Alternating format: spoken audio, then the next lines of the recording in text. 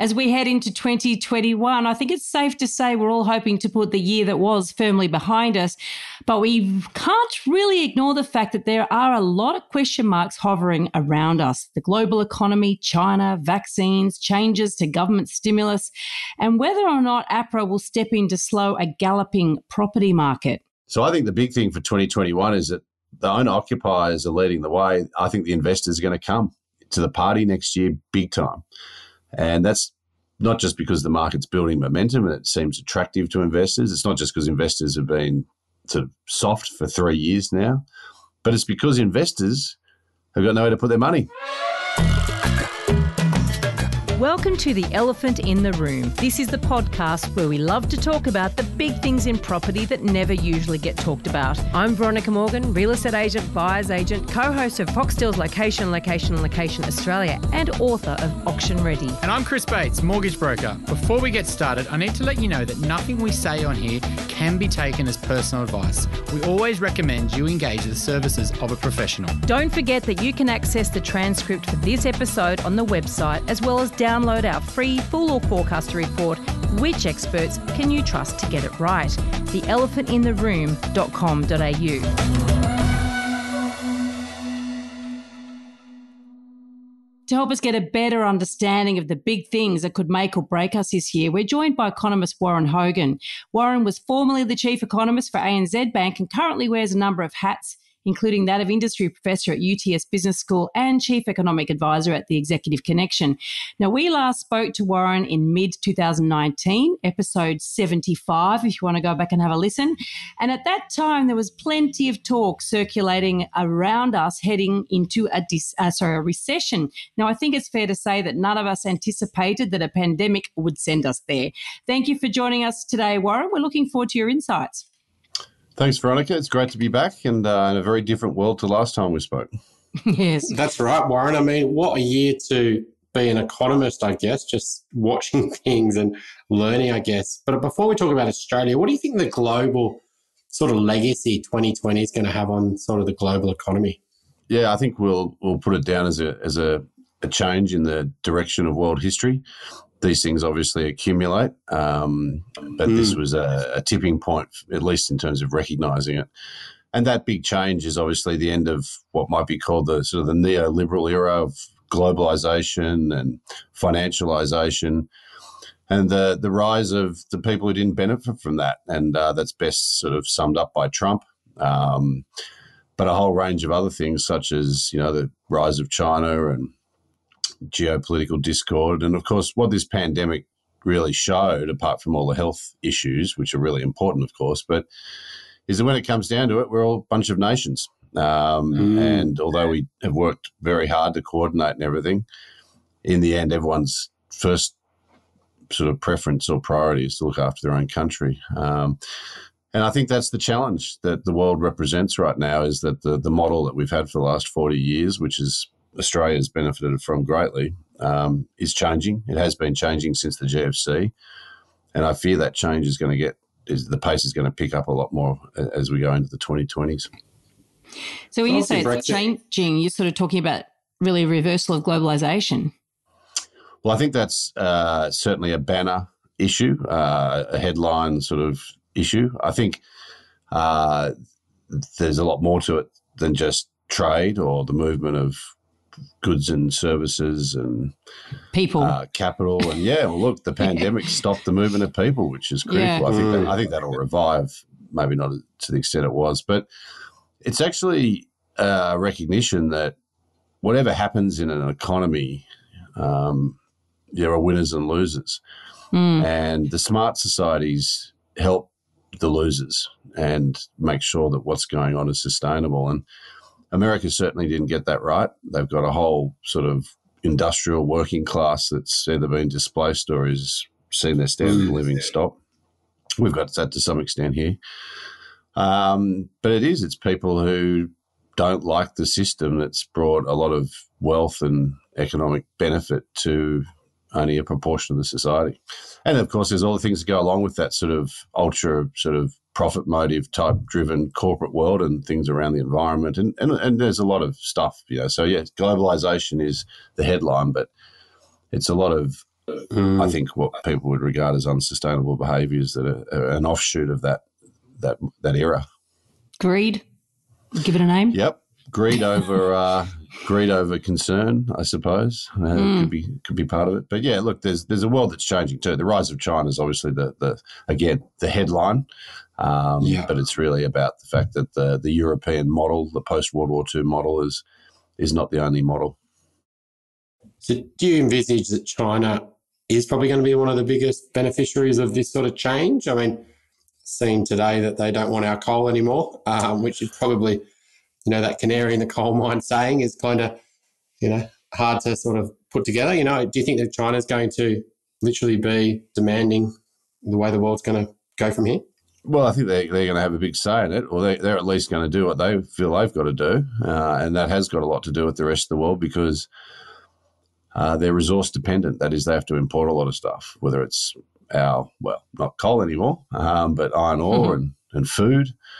They need to trade or have an empire like the Europeans used to have. They need resources. So they're going to very much want to shape the world, and they are. And their behaviours to Australia right now in 2020 are all geopolitical. They are all about China exerting its dominant position in Asia, exerting its global muscle, and we're really the ones copying it. And what will be interesting here is how much the rest of the world comes to our defence. I saw when they put the tariffs on our wine lovers all around the world got together and sort of had a drink for Australia.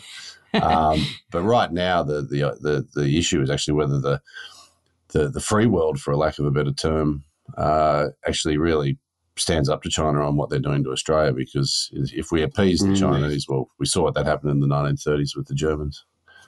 Well, call me simplistic, call me naive, but why are we still selling so much iron ore to them then? Well, they're the world's biggest producer of steel. They make about half the world's steel. That's a position they've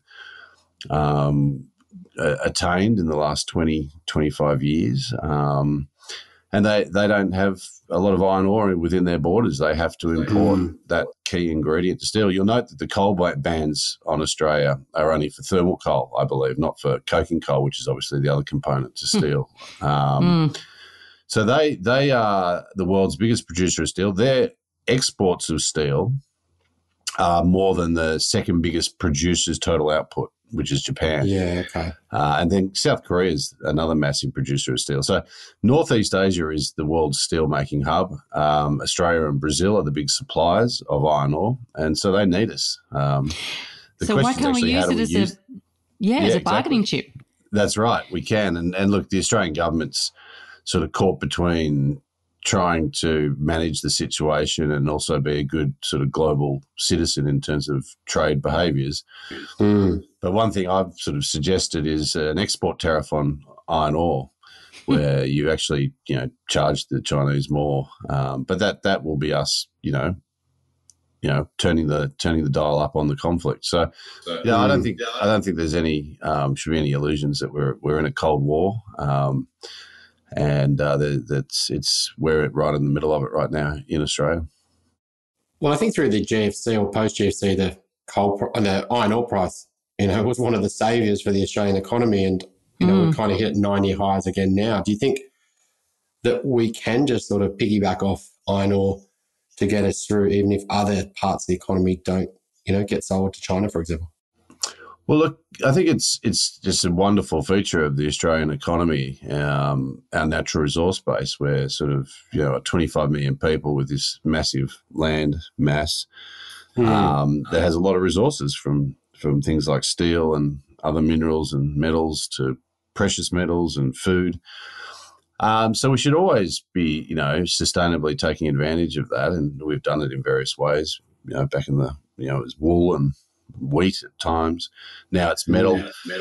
But it does highlight what's going on now, that, we are vulnerable to this international economy and to particular trading partners. We need to diversify, and we will, one way or the other, whether it's painfully or not, if this situation with China deteriorates. But look, I think there is a broader issue.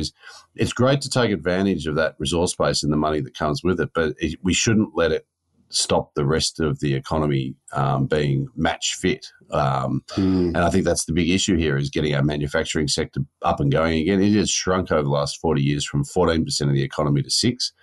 And the government is identifying that as critical, and they've identified key areas. Our services economy, I mean, unfortunately, some of the most important sectors for Australia have been hit hard by the pandemic in terms of tourism and international education.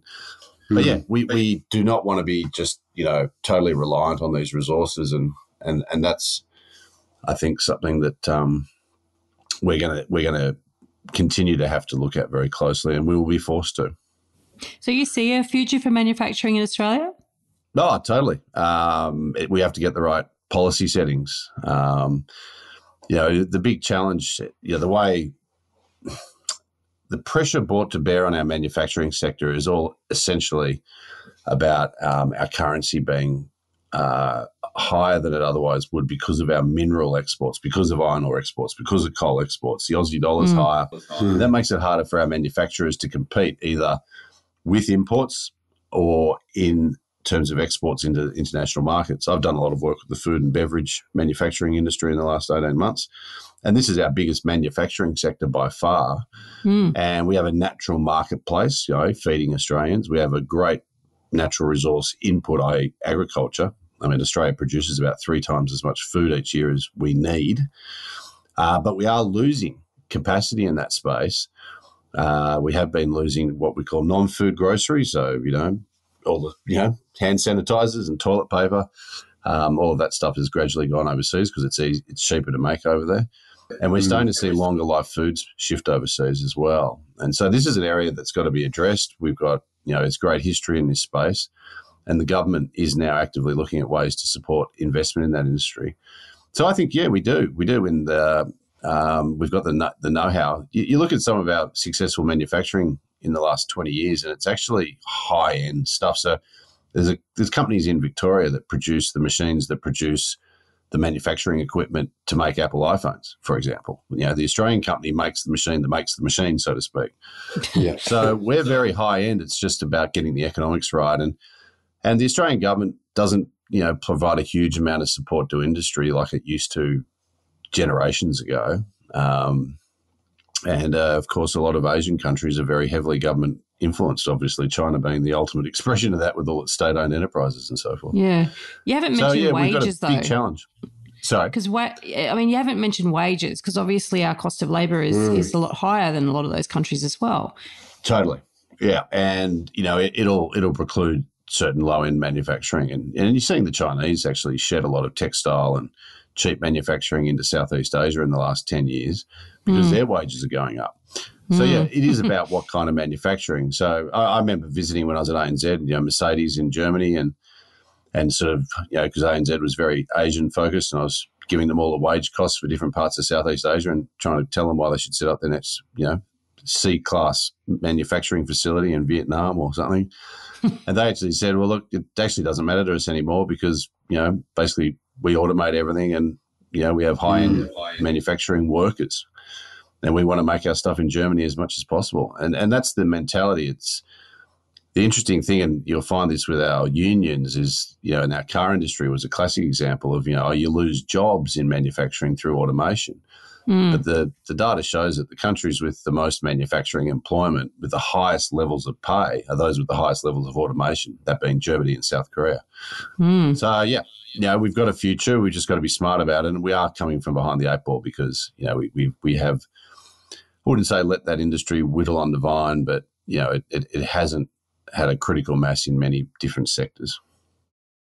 So, the exchange rate is the issue there, plus wages. But, obviously the exchange rate, the government's trying to reduce it, but every country in the world is trying to do the same thing. So you've got this kind of currency war that's been playing out for a long time, but if not amplified through the last year.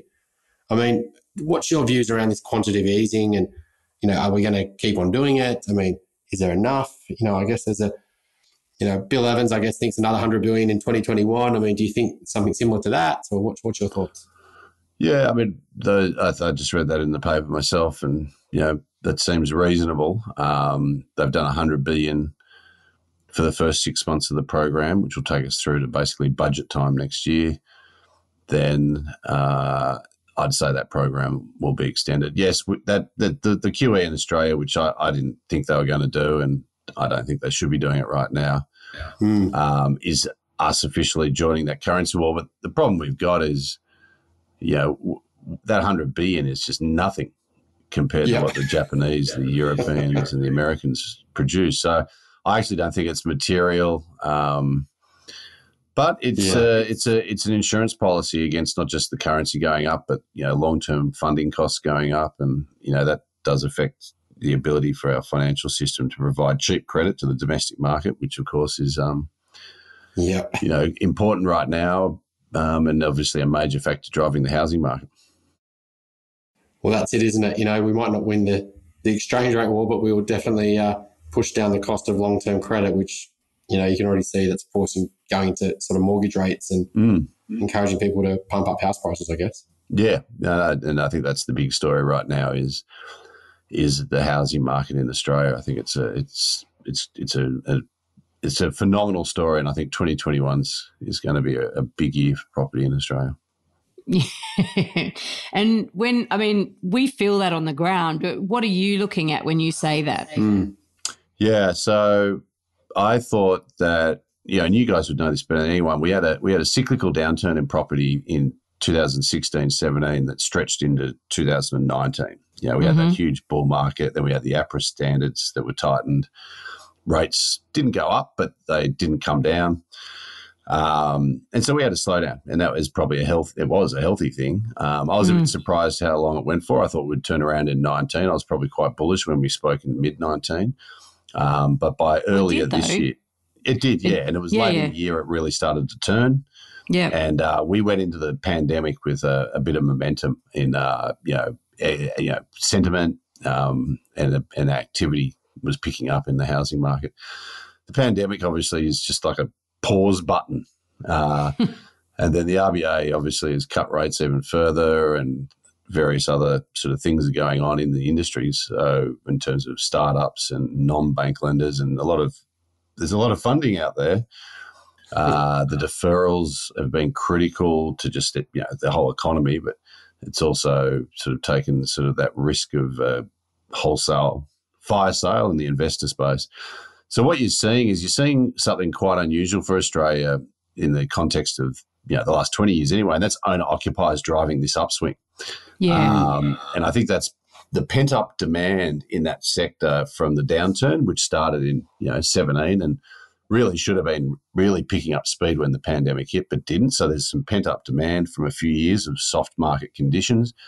And then there's a preference shift off the pandemic. I'm strongly of the view that people are going, actually, I want to live in the suburbs. I don't want to live in an apartment, or I'm happy to actually buy a place 3 hours out of Sydney now, not just 2 hours where it's really expensive or what have you. So we're seeing this surge in activity by owner-occupiers, both first-home buyers and upgraders, and yet the investor market's still been lagging. And the new mortgage data shows investors have been really soft really now for 3 years.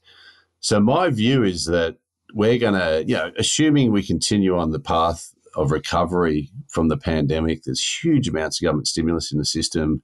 It looks like we should transition through the end of JobKeeper pretty well, although we've got to keep an eye on that. And then the end of the bank deferrals doesn't look like it's going to be the hiccup that we thought it might have been, given that so many of those deferrals have sort of been brought back online. So I think the big thing for 2021 is that the owner-occupiers are leading the way. I think the investors are going to come to the party next year big time. And that's not just because the market's building momentum and it seems attractive to investors. It's not just because investors have been sort of soft for 3 years now, but it's because investors have got nowhere to put their money. You got term deposits at 50 basis points, and they're going to work out after getting, 3 quarterly statements where their 200 grand deposit is paid them precisely, what? 2 grand? $1,000? $1,000, a year. And then they think, house prices just went up 15% in Gerringong. So I reckon the investors are going to hit the market hard next year and put that sort of typical marginal. The investor's usually the one driving the market in Sydney, in Australia, in the last 30 years, and I think they're going to get back in there, and I think house prices are going to really take off. And this is all in the sort of the broader, consistent with the broader story that when central banks ease monetary policy, which was cutting rates in the old days, which is now cutting rates to zero and doing quantitative easing, is that the old fear of inflation, which is measured as the price of milk and butter, is not there. And where all the inflation is in asset prices. All that extra liquidity they're forcing into the system gets blown out into the economy, into the society through housing markets, through equity markets, maybe through the price of things like gold and collector's items and fine art. Yep.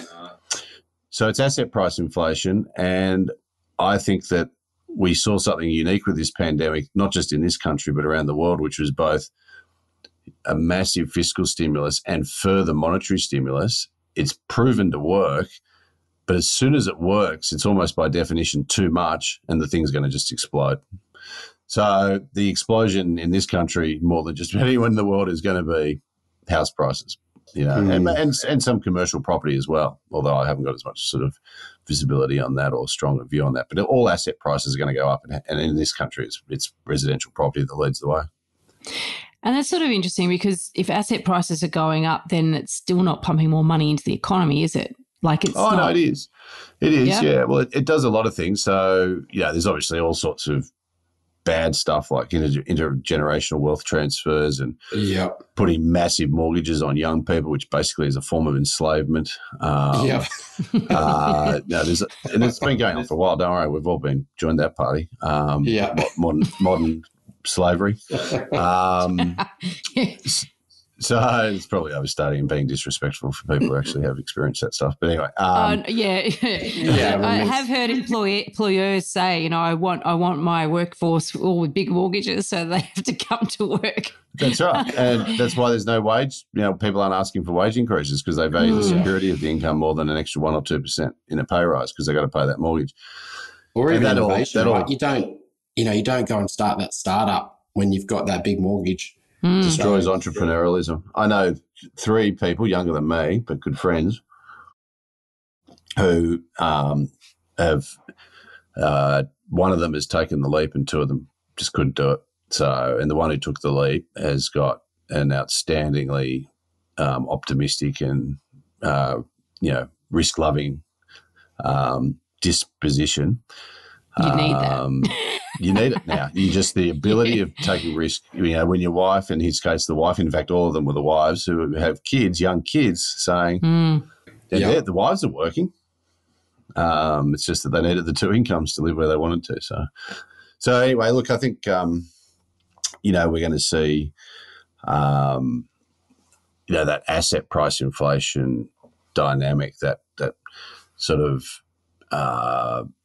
easy money. It does get into the economy through perceptions of wealth, through the fact that someone actually does get the cash when you borrow the money, and they may put it into something else. I mean, admittedly, that might end up in Mercedes and Lamborghinis and boats rather than. It does speak to a broader problem we got around inequality and underlying demand in the economy. I won't go into that now, but it does get in there. It's just I think it's a very clunky way to do it. The big one, though, is construction. And that's the area where we still got a few sort of question marks, because the pandemic, of course, has shut the borders. The population dynamics in the short term are going to shift, and that may have some implications for construction, particularly in the apartment sector, which has been pretty, much half the market for the last 10, 15 years. In terms of construction. But that's actually the real kick to the economy. When the housing market picks up, prices pick up, people get involved, then they start going and building and doing renovations, and that gives people jobs and gets the whole thing fired up. And I think that will happen, but I think prices are going to move a lot more early, i.e. 2021, before the construction piece and the jobs piece goes later. We're already seeing a renovation boom, though. like maybe not in the multi-dwelling space, but actual individuals renovating their properties. On a micro level, I was talking to my builder because I renovated and finished at the beginning of this year, and they said they've got contracts signed up for the next 12 months, and they've had a good pipelines before, but they've never actually had the contracts signed up, for 12 months worth of build, and and across the board, you just see hoarding on so many properties. It's noticeable, the increase in renovation. I'm only talking Sydney, of course, but well, it's happening everywhere because it is that dynamic. There's the typical dynamic, which is the capitalisation story. Because the land value's gone up, we can now, yes, which is just a cyclical, well, afford to, you can get access, but also renovating it. Justify. Yes. No one's actually ever told me what the right ratio is, how much the house is worth to the land. But anyway, there's apparently some number. There's all sorts of theories on that. I'm sure there is. Yeah. Anyway, all we know is when prices go up, people put in new kitchens. But the other thing is, I think, again, a behavioural shift is everyone's been stuck at home. All these people are normally slaving away in the office for 60 hours a week, are sitting working at home going, okay, I've really got to do something about this place. Yeah. I'm sure that's part of it. And that's why I reckon if you want to do a renovation, which I would like to do a new kitchen, but I'm waiting at least 18 months. It's just going to be a nightmare trying to get that work done in Sydney in the next 18 months. Yeah. You only live once, Warren. Yeah, the kitchen will survive. I did a kitchen about 4 years ago in my previous place, so I think I can just wait on this one for a little while. It might take 18 months to get built, That's right. And it'd be just unbelievable. Like the last one, we were without a kitchen for 4 weeks, and I thought I was going to, move out. So, I mean, you can see that high-rise Harry is very in the media. He loves it anyway. But I mean, we've got to, we need stimulus. We need subsidies. We need to get rid of the foreign, tax, additional stamp duty. Now, ultimately, you haven't got university students, you haven't got migration, which generally do buy new apartments. No investors. A lot of first-home buyers have been made aware of, hopefully through podcasts like this, that the building issues and the risks of buying off the plan and new property and the performance of those. So, you can see the construction sector is really going to struggle to get that confidence back, which, a lot of the building issues are part of it. Yeah. I mean, I actually haven't heard many really dire anecdotes, apart from, we've got plenty for you. Yeah, right. So, if you like what you're hearing here, please share this episode with others you feel would benefit. And while you're at it, why not leave us an iTunes review? 5 stars, please. Every review helps make it easier for other people to find us and hear what our amazing guests have to say. We love hearing your questions, and we're planning more listener Q&A episodes. Please send your questions in. You can send them via the website, which is theelephantintheroom.com.au, or directly via email to questions@theelephantintheroom.com.au. I mean, this one today is it's on the Australian, and this is, public knowledge. Lend-Lease are subsidising. This is nothing to do with Lend-Lease in particular, but there's a housing development package that's in Jordan Springs East in Western Sydney, and it's been built on a dump, basically, and the whole suburb's sinking. well, And 600 million Lend-Lease are going to have to fund all the buyers in that new house and land package development to sort of offset their house sinking, I guess. yeah, it's a pretty terrible one. What a nightmare. Yeah, that is a nightmare. But I think that just on that, just because, we all know the Opal Towers story and the Mascot Towers story, but this is the first one really about a suburb. So we talk about, that's one building. This is our suburb. So it's just an interesting and a terrible example, I guess, of how bad it can go. I'd like to think that if, High Rise Harry and others like him, instead of just trying to get the government to say, let more foreigners, buy our stock, because then they just build it to a different standard. They don't build it to a local standard. I'd like to see the whole bloody standards rise and the demand from buyers push those developers to actually build better product, and then we can have more confidence in encouraging people to buy them. Mm-hmm. Anyway. Yeah, I would agree with that.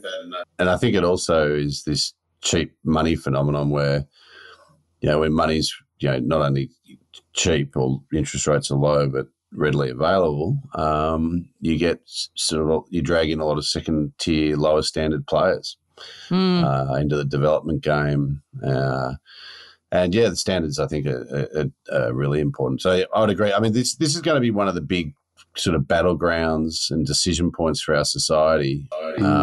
Is do we want to run a high immigration program or not? And if we do, and I don't see any major reasons, I think there's more risk to stopping it than not. But then what does that mean? And things like you've just talked about around building standards. I think there's a lot of issues around standards full stop that our community needs to be clearer on. If we're going to run sort of a somewhat chaotic society, which I think Australia's just managed brilliantly and it's created a great place, but, we still need standards. You can't have the standards in anything, whether it's building codes or certain behaviours coming in from other countries with these newly arrived Australians. So anyway, that's a different story. But I think it's part of what the way people are going to be thinking, an issue people are going to be thinking about as we deglobalise and nationalism rises. Well, that's going to be, in 12 months' time, let's say we haven't gone there, but the vaccine or, that's a conversation in itself. But let's say they do open the borders in 2022, 2023. What's your thoughts on what's the alternative for the government? Do they go back to importing people? We all know the economic benefits of that. Or do they take a more conservative approach? Or do they even increase the number that they were thinking to play catch up, but also just because it's such a sugar hit for the economy? Yeah, so the budget actually has the government's assumptions around these things underpinning it, because you have to have some view on population in order to create sort of forecasts for the economy and therefore for the budget. And essentially the way they've sort of structured it in terms of the going forward is that you obviously got the borders closed till the middle of 2022, in which case you have a massive decline in permanent visas and temporary visas. So actually the population growth goes to sort of near zero for sort of a year. And then it comes back. But when you come back, you come back to essentially a population dynamic the same as what we had before. So essentially it's no catch-up, which my numbers telling me that means we're going to lose about 400,000 Australians from what we would have been otherwise, which in the long scheme of things isn't that much, but it is significant in the next few years. Then the other one is that they're not factoring in any curtailment of the immigration program. So that's I think a sensible way the government's gone about it. Just we're going back to normal, what we regarded as normal the last 10 years. But that will be the political issue. And that'll be an issue that I think will be a difficult one. Australia's managed it pretty well. It doesn't explicitly just debate immigration policy. I mean, this government cut immigration back a little bit in a headline manner with announcements, but in reality, they hardly did anything. So they're fighting a battle between listening to the sort of anti-immigration, nationalistic,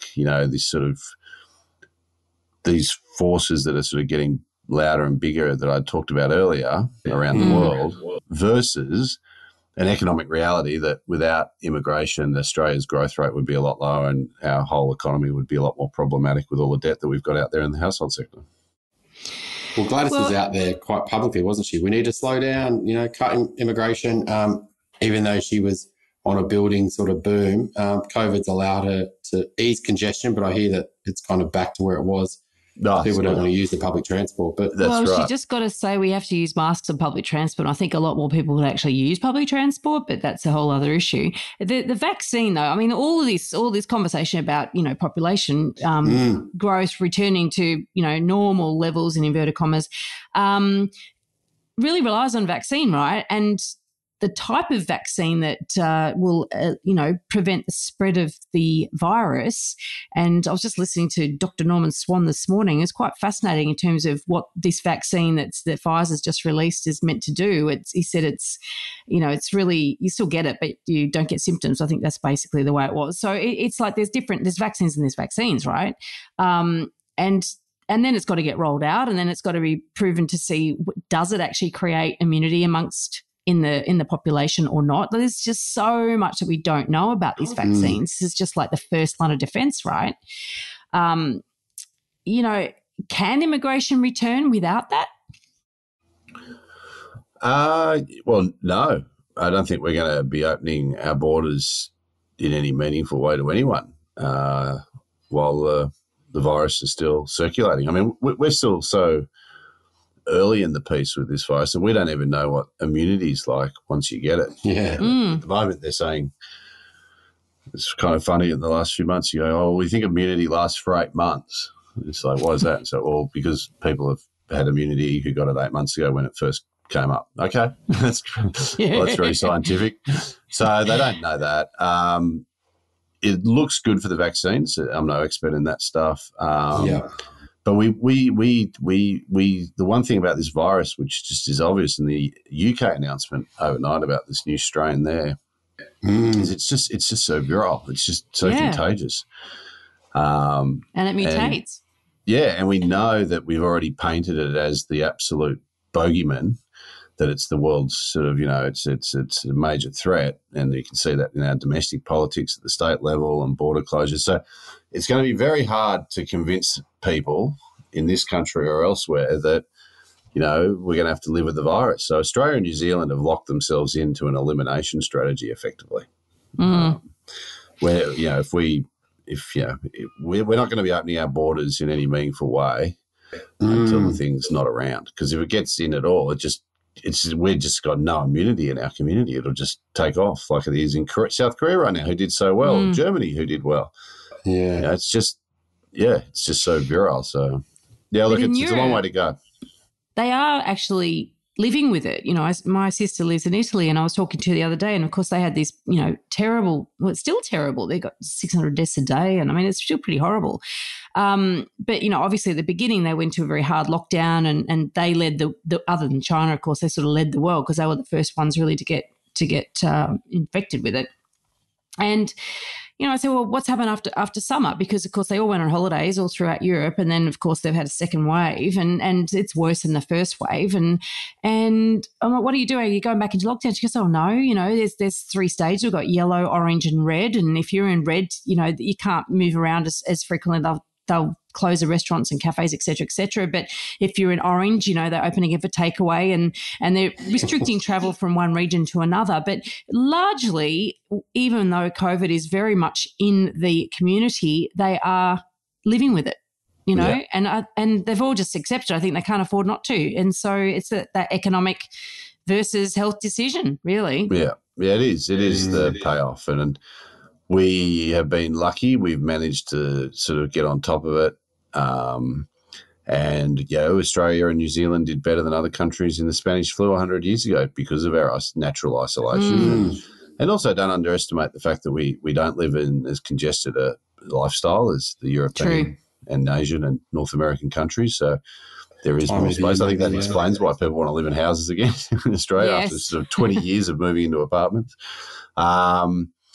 So, we just don't have that mentality, and what I see is the risk. And I don't think this is going to happen, and I hope it doesn't. But the risk for Australia and New Zealand is that we're going to have to live with this thing forever.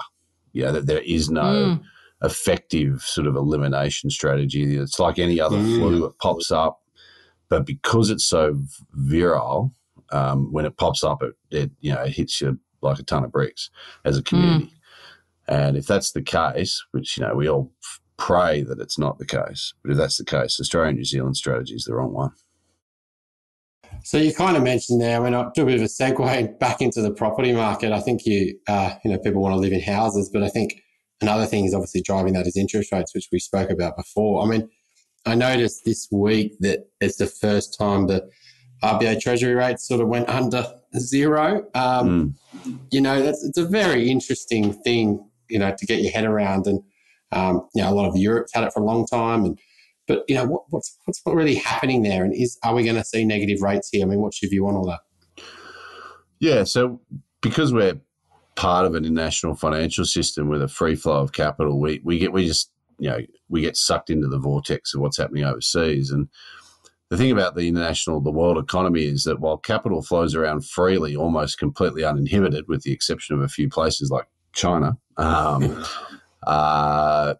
trade in goods and services moves around, but not quite as freely. You can't sell a Big Mac made in Sydney and Tokyo if it's a mispricing. But there is a lot of trade in goods and services still. But the one thing there's huge restrictions on, which we were just talking about, is people.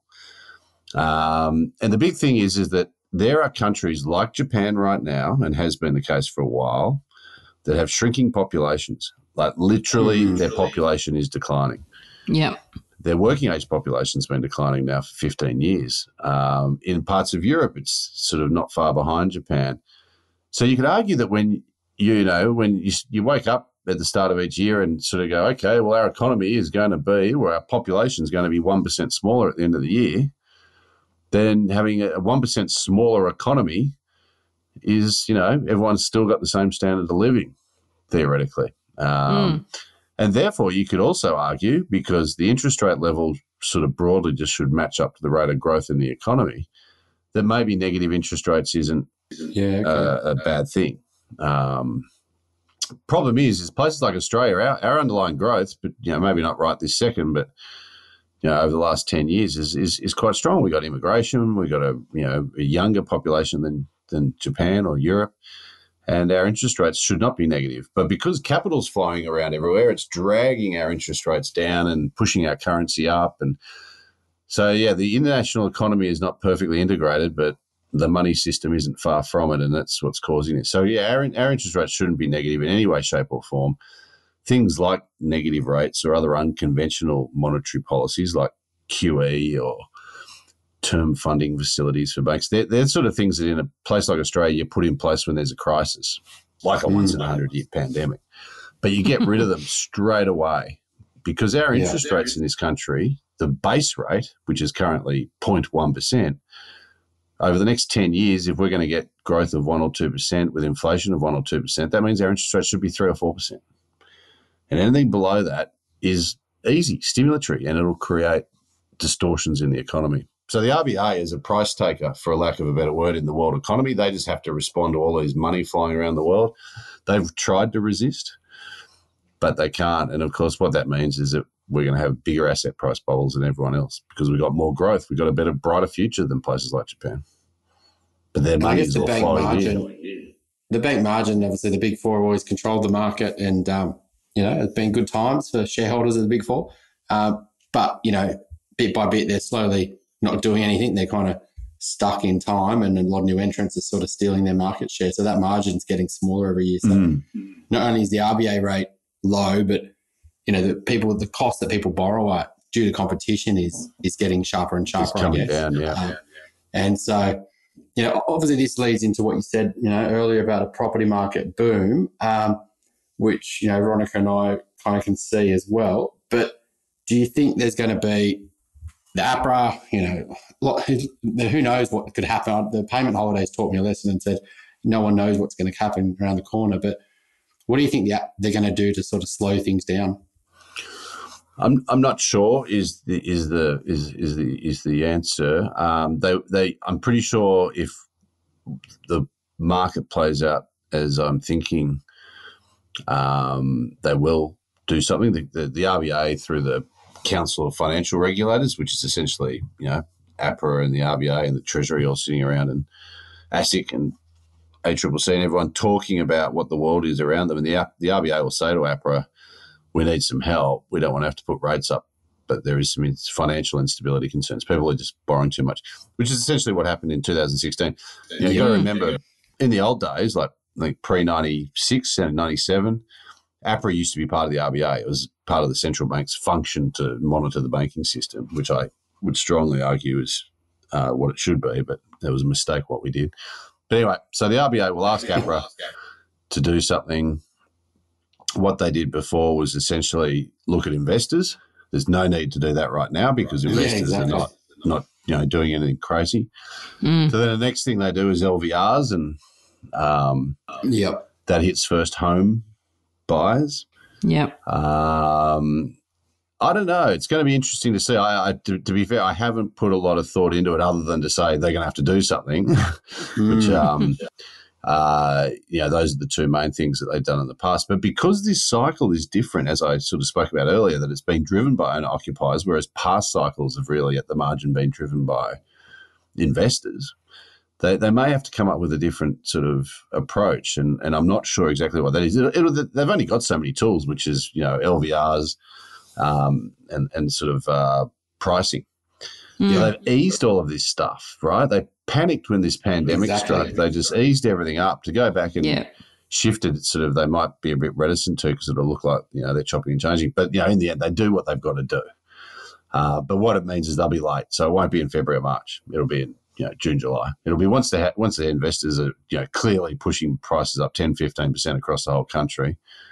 That they'll respond. They'll respond late. They should be doing something right now, basically.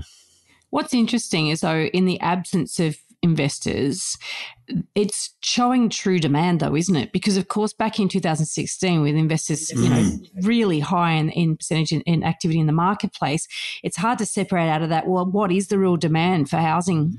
For actual properties or accommodation, if you like. And it's funny because at the beginning of COVID, I thought to myself, I think I even might have said it a couple of times on these podcasts, but people being cooped up in their houses, the minute they're let out, they're going to bolt out like greyhounds chasing rabbits. They're going to be like, give me a bigger house. And that's exactly what we've seen. We've seen search terms, for home office go up 800% and stuff like that. So this is a real reaction, I think, that's quite measurable, for people in actual living.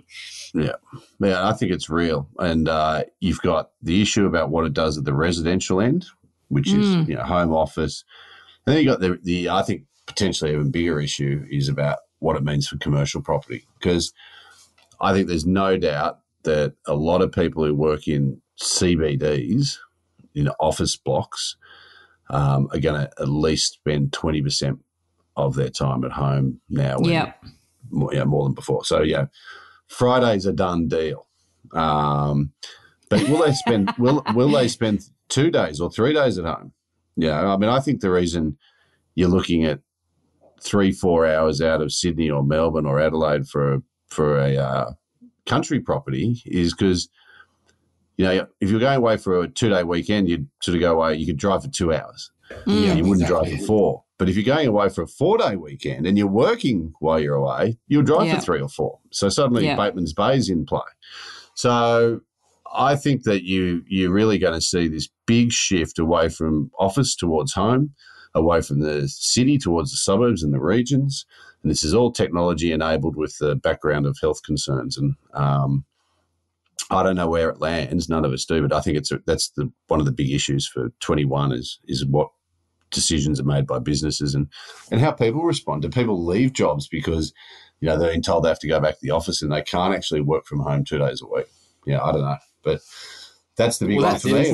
It works in negotiation between employers and employees, and the power's always been with employers. But now employees are saying, well, this is what we want, especially the top talent, and they say, well, if you're not going to offer me flexible working, let's say they want 3 days at home and employers want 3 days at work, which is much different to 5 days at work, last year.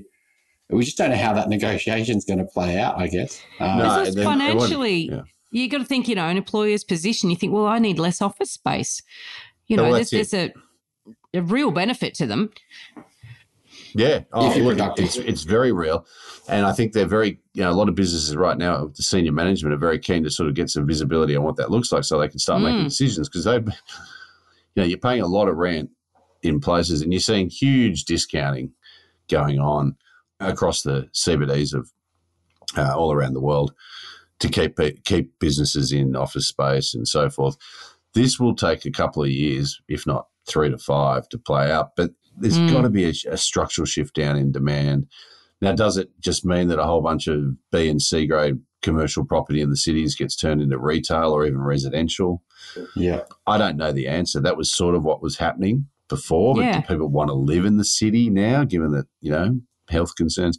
We just don't know where it's going to settle. So, I think that's one of the key unknowns for the whole industry. But we do know one thing is that the people's views on where they live have shifted no matter what happens around the office. And that is, we're going to spend more time at home. We want a bigger home, and we probably want, some people are going to consider that they can have a serious professional job in the city and live 3 hours out of Sydney. Well, some people are moving states and doing that. You know, we've had a number of interviews around Brisbane, and anecdotally, we're hearing from buyers agents up there that people with big jobs who normally would be bound to live in Melbourne or Sydney are now actually relocating, living in Brisbane and still having their big job, you know, and working remotely. And, you know, I mean, I think, Chris, you mentioned about, you know, if you're onto the superstars and you can negotiate it. Well, you know, if the senior management team all live in Byron Bay, yeah, they can't then make all their middle managers and other executives all turn up to the office every day. You know, that culture will not work unless you work for, you know, Harry Triggerboff or Frank Lowry. You know, I did laugh about Byron Bay because I do feel for them right now because they've just lost their beach. I was up there a couple of months ago. I was like, "Where's this beach gone?" And then, you know, this big storm happening at the moment. Well, they shouldn't have built on the sand dunes. Yeah. It's a biblical principle on that. You know, there's a few things I remember from my Sunday school days. You know, those who build houses on sand. I learned it from first year geography is that, you know, you need sand dunes to replenish beaches. But anyway, local councils in Australia 50, 60, 70 years ago never did that geography lesson. No. And they still haven't worked it out in many cases. Well, they've worked it out, but they can't fix it. I know. So is that your property Dumbo, Warren? Or have you got another one for us? It is. There we go. It certainly is. It's the residents in Terrigal and Wenamble who want the council to bail them out in Collaroy, probably some in Byron Bay maybe. I don't think there is actually a lot of beachfront properties in Byron Bay, but you build on a sand dune, you're going to lose your house because the sand dunes are there to replenish the beach when you have a king tide or a major storm. And that's not just in Sydney or the east coast of Australia. That's natural all around the world. And I don't think the rest of us should be bailing people out who've paid a fortune for beachfront property. I think in a world we're moving into where this is going to become a bigger and bigger issue over the next 50 years, you buy a house on a sand dune, then you're a Dumbo. Yeah, I'm inclined to agree. And I'm like, you know, it'd be different if all these people had invited everyone over in the community that couldn't afford the beachfront home and to actually give them, you know, direct access to the beach in front of their houses before this. It'd be different if they were community-minded in that way. But I'm pretty certain a lot of them haven't. I'm not going to comment on that, Veronica, but, you know, there is yin and yang. There is karma. There's a whole lot of stuff that goes on out there and their houses are washing away. Well, I was reading a Knight Frank report, I think it was, or maybe it's kind of showing that in a suburb where there are premium properties that are on the ocean front or harbour front or river front or whatever, you know, front it is, but, you know, the performance of them versus, you know, a street back and this sort of disconnect where, you know, the ones right on the front have performed much better, obviously, because of scarcity and livability, etc. But it's quite funny when you think about the longer term impact of that, where it could reverse, you know, the person a little bit further up the cliff, you know, gets all the returns and the one at the front, you know, is losing its yard day by day. Yeah. Or you could just sea levels rising by up to a metre in sort of by 2060. So, Well, that's it. You could actually go for beachfront at various times in the future. So you buy 3 streets back and you're going for 2050 beachfront. A bit like you in your kitchen, Warren, you know? Yes. I'm not doing it today. Tomorrow you get there one day. Oh, my God, that's hilarious. Thank you so much, Warren. It's a very interesting conversation, and I do love the fact we sort of skirted around some pretty good elephants and Dumbos in there. You know, I think this is all we've got to understand that we're obviously globalization may be changing, but we're still part of a global economy in many regards. And then we've obviously got all the micro stuff that's happening here as well. And so it's always great when you come along and help us understand what's really going on. Well, thank you, Veronica, and thanks, Chris. It's been good to have a chat. And look, we can only try and think about the issues out there because, you know, the thing that we've got to be clear on is that the world is very complex and economists can only shed light on the challenges. We've all got to make our own decisions and common sense never goes too much astray. Yes. It's funny you say that about economists. I mean, one of the biggest benefits to be an economist is no one keeps you accountable, but how about we get you on in 12 months' time and have a chat about 2021 because I think it's going to be another interesting year. Okay, I'll do 12 months and I'll take an option on it. As soon as Sydney house prices go up 10% from today, then you got to get me on. Okay. That means I like a got my plan. forecast right. Excellent. All right. Well, thank you very much. Thanks, Warren. Cheers, mate. We want to make you a better elephant rider, and this week's elephant rider training is... Following up from something that Warren said a few times actually was that, really investors typically drive property markets, and this recent surge of activity we've seen is certainly in the owner-occupier space, and Warren's sort of saying, well, that's novel, that's different, and I think let's break it down a little bit, because what I find is very interesting is that, yes, investors might get into the market. They might, bring more dollars into it. Let's face it, more people, more competition. But the people that get most emotional about property are the owner-occupiers. And so if you find that, at an auction and there's a bunch of investors and an owner-occupier or two, typically the owner-occupier is more likely to prevail because they're the ones more emotionally invested in buying that property. So whilst investors help push the price up, sure they do, it's still the owner-occupier appeal that's so important when you're looking at choosing an asset to buy. I 100% agree. If you want the owner-occupier appeal of what you're purchasing, but it's very handy if the investors are buying that as well, right? So you've got first-home buyers, you've got downsizers, and you've got investors in the market. And those all three of them wanting your apartment or your house or what you're thinking about buying is really good for sort of pushing prices up when you've only just got the owner-occupier market. So I think that's what, you'll find that when you've got this boom is you've got a lot of investors are buying those, say, low 1 million houses off those first-home buyers. And that'll be pretty scary if that happens next year. Yes, hopefully not. But also, I think you got to remember when investors, push property markets, is they're also buying a lot of investor stock, and that's when spookers go rampant, and exactly. Hopefully they'll leave the first-home buyers alone. Yep.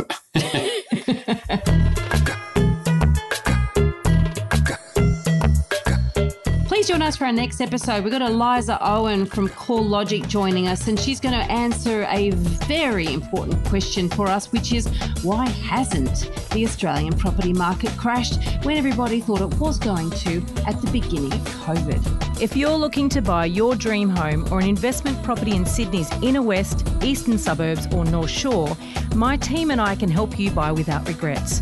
Reach out via my website, gooddeeds.com.au. If you're looking to buy your first home, thinking of upgrading into a new one, or purchasing an investment property anywhere in Australia, my team would love to carefully guide you on this journey. And most importantly, get the finance right. Reach out via our website, wealthful.com.au. If you're a first home buyer and you don't want to miss a step with this most important purchase, join me on Wednesday nights at 7:30 p.m. Sydney time on the Home Buyer Academy Facebook page for live Q&A. Check out the website, homebuyeracademy.com.au. Every month, my team hosts a webinar on what we are seeing at the banks, the best rates, changing policy and their service. We also share the latest insights we hear and read that are impacting the property market direction. Check out wealthful.com.au. Thanks for joining us. We'd love to see you again. And remember, don't be a Dumbo.